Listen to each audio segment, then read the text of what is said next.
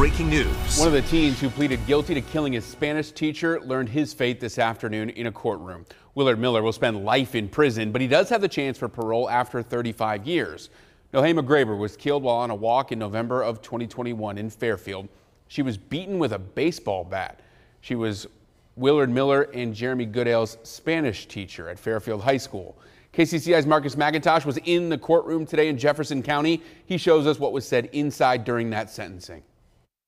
After a day of listening to the state deliver its argument as to why Miller deserves a mandatory minimum sentence, Judge Sean Showers handed down his decision. The court finds, based on the nature and circumstances of this offense, along with the required 25 factors that I am to consider in sentencing a juvenile in the state of Iowa for murder in the first degree, that the defendant, Willard Noble Chaden Miller, should be sentenced to life with the possibility of parole after 35 years.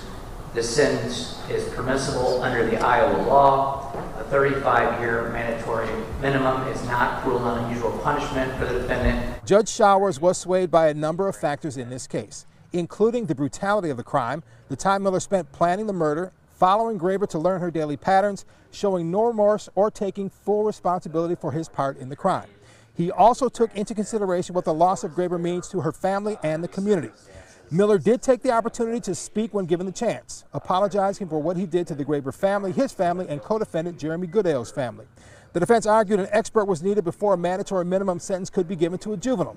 In the end, the judge sided with the defense with the life sentence with a mandatory minimum of 35 years served. This is not over for the Graber family, because Jeremy Goodale, the co-defendant in this case, he will be sentenced next month. And there's still a lot of sadness around the Graber family because Paul Graber, he was buried yesterday. He succumbed to cancer last week. Live at the Jefferson County Courthouse in Fairfield, Marcus McIntosh, KCCI 8 News, Iowa's news leader.